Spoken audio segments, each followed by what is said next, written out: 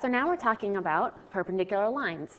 This first theorem I didn't put in our proof cards because we don't use it that much, but I will talk about it real quick. This one says that if two lines intersect to form a linear pair of congruent angles, then the lines are perpendicular. Basically, if angle 1 is congruent to angle 2, then line G is perpendicular to line H. Okay, and that kind of makes sense, right? If you see that this is a straight angle, these have to add up to be 180, and they're each congruent, then they each have to be 90 degrees, right? That makes sense. This next one, though, I do have in your proof cards, and there's no name for it, so the name of it is simply just whatever it says. If two lines are perpendicular, then they intersect to form 4 right angles. And you can see that that's what it says on your proof card. All right, so you don't really need to do much except maybe draw this diagram. So you might want to say, okay, if B is perpendicular to A, then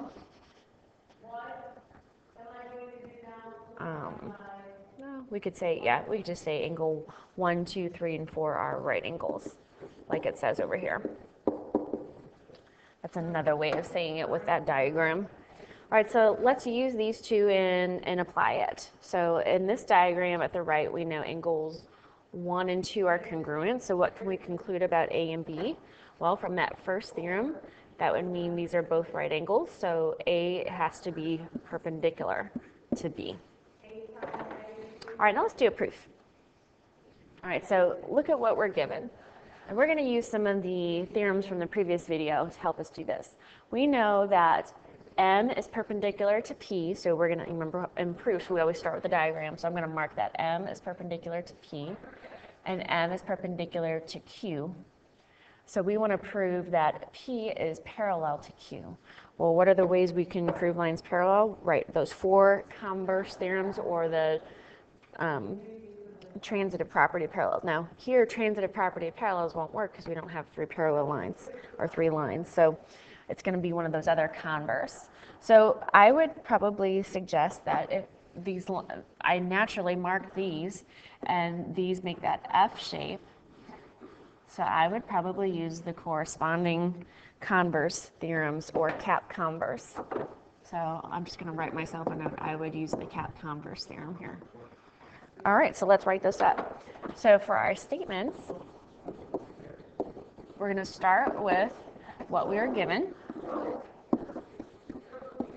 which was that M is perpendicular to P and M is perpendicular to Q. And what did we do to show that in our diagram? We said that this angle was right. We put this right angle right here. Let's go ahead and label these. I'm going to label this angle 1 and angle 2 because I don't have any other markings. So we would say angle 1. We can either say angle 1 is right, or we can say the measure of angle 1 is equal to 90. Let's go ahead and say the measure of angle 1 is equal to 90 degrees, and the measure of angle 2 is equal to 90 degrees. And that's, how do we know that? Well, that's because that's what we mean by perpendicular. So that's the definition of perpendicular. So from there, we can say the measure of angle 1 equals the measure of angle 2. And that's either transitive property or substitution property. Let's go ahead and use transitive.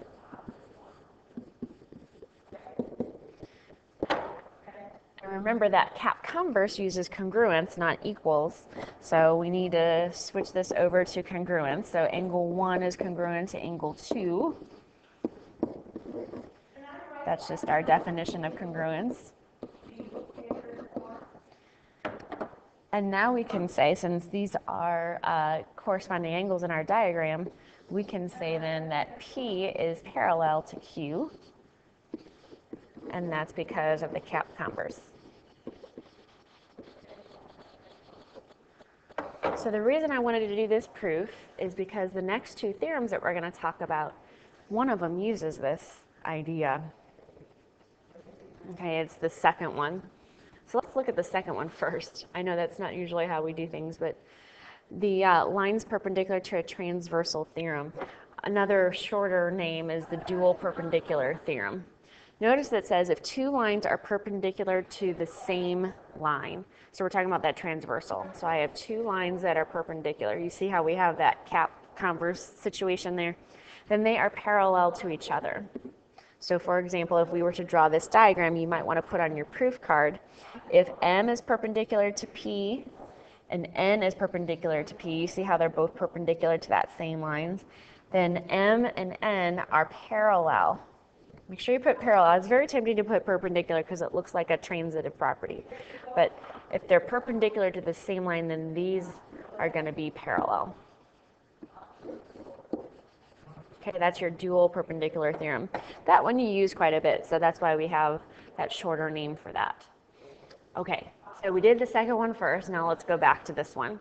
So in this one up here, the perpendicular transversal theorem, notice what we have to start with. If a transversal is, here's our transversal, is perpendicular to one of parallel lines, notice that these are marked parallel already. So you had to know these lines are parallel. Then we know it is perpendicular to the other. Okay, and that's just by using that original corresponding angles theorem. So if H is parallel to K, and J is perpendicular to H, then J is perpendicular to K as well. So notice that what the two things you have to have in order to use this theorem. You need both of those in order to know that final conclusion. So let's use these. So in the diagram, we're going to figure out, is C parallel to D? So notice nothing is marked parallel. We have some things marked perpendicular. But here we have C and D. Do you notice how these both have right angles on them? So this transversal A is perpendicular to both C and D. So we can use the dual perpendicular theorem. So we can say yes using the dual perpendicular theorem. Now it's asking, is B perpendicular to D? Well, now that we know C is parallel to D, and we have B is marked perpendicular to C, then we know by that first theorem, the perpendicular transversal theorem, that that will also be perpendicular. So we would say yes using the perpendicular transversal theorem.